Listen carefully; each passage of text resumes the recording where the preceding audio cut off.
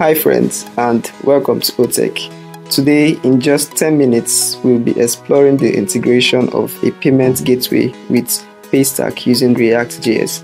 This tutorial aims to provide developers and business owners with a comprehensive guide on implementing secure and efficient payment solution. So if you're looking to elevate your web development skills or optimize your online payment process, you're in the right place. Also feel free to adjust it as needed to align with your tones or style. Alright, let's dive in.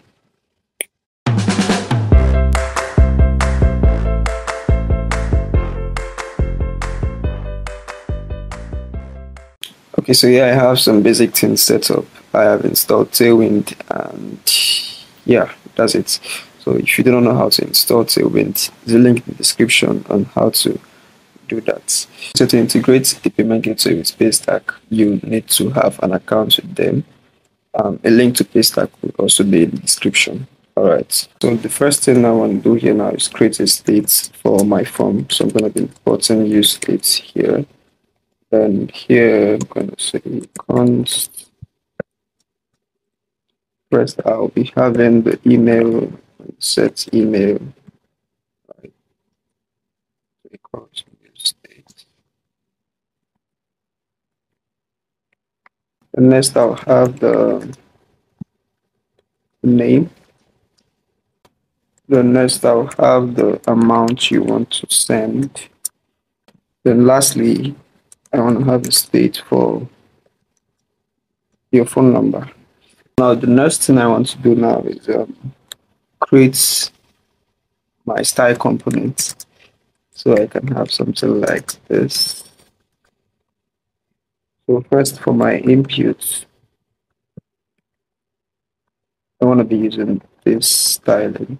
So here I want to give this a block position, width of 100%, padding left and right of 4, padding bottom and top of 2, margin bottom of 4, and a rounded of a border, and a border color of gray. Lastly, I want to give this a focus outline of none. Okay, so these are the stylings I want in my inputs. Then next for my button, I want to give this also a block position, then a width of 100% as well, padding left and right of 4, padding top and bottom of let's say 2, and a background color of say this should be a background color of sky blue. So I want to set the text color to white. And, lastly, I want to give this a border radius. These are the stylings I need for my inputs and buttons. First, I want to create a div here, right? Then I'll style that div to have some. Here I can now render my inputs, right? First, I'm going to give this a type of text, right? Then value should be name and the placeholder, and lastly class name should be style dot input, right? Then change events. I can set the e, then here I can just do set name to be e dot target dot value. Then next I can just duplicate this 3 times. Then I'll change some things. Okay, first I want to change this to the email, right? Then I'll change the type to email as well. I'll change the placeholder to email. And lastly, I'll change this to set phone number. Okay. And finally, I'll have my button. Okay, so let's preview this and see how it looks now. When I refresh the page, okay, this is looking very nice. The next thing I want to do now is install the React Paystack library. So to do that, I'm just going to type npm I react-paystack to install the library. Okay, so now it's done installing. We need to um, make some changes. Okay, so first we must have our public key. So to get your public key, simply go to your dashboard and navigate to Settings tab and to API webhooks here.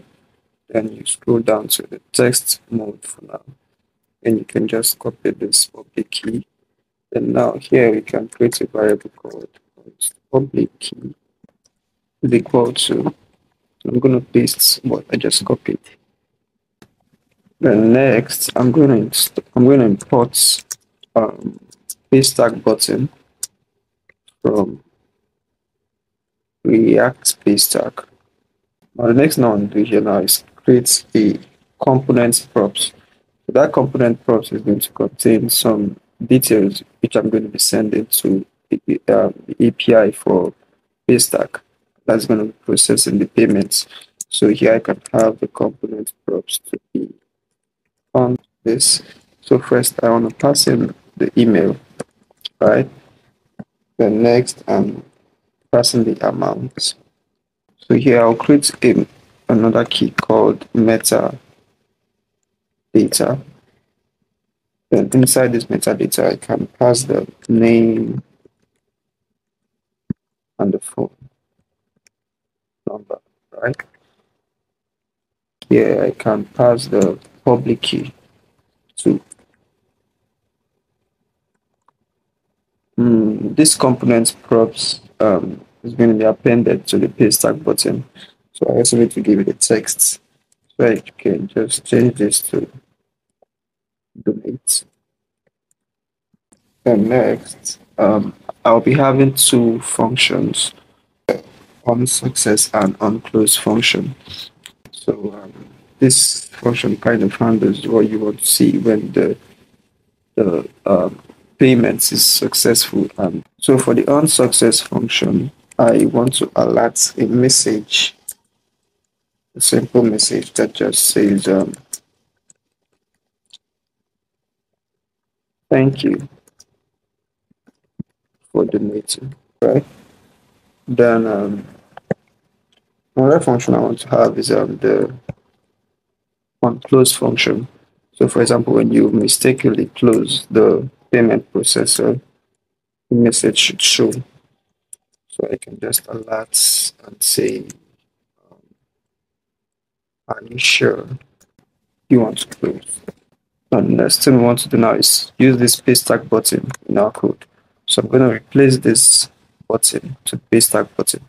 So I'll get rid of this and get rid of this.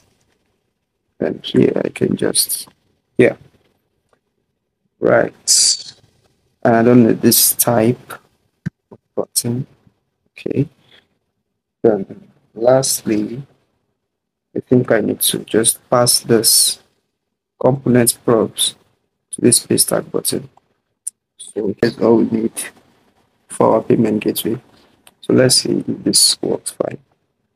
So then I put in my full name. So when I fill in these details and I click on donate, okay, loads the payment processor and boom, we have it.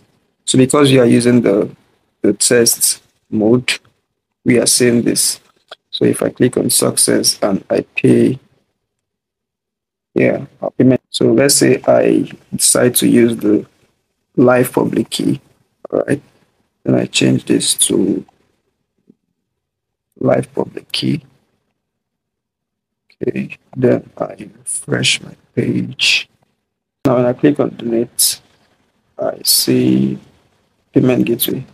Now Now you can see now it's changed now to a real payment processor because you're using the live public key. Okay, but there's a little problem here. You can see this is saying 5 naira instead of 500. So we need to actually times this by 100. So here I can just say amount times 100. And now when I click on donate, yeah. So that is it for this video. If you find it helpful, please do well to like, share, subscribe, and comment. Thank you.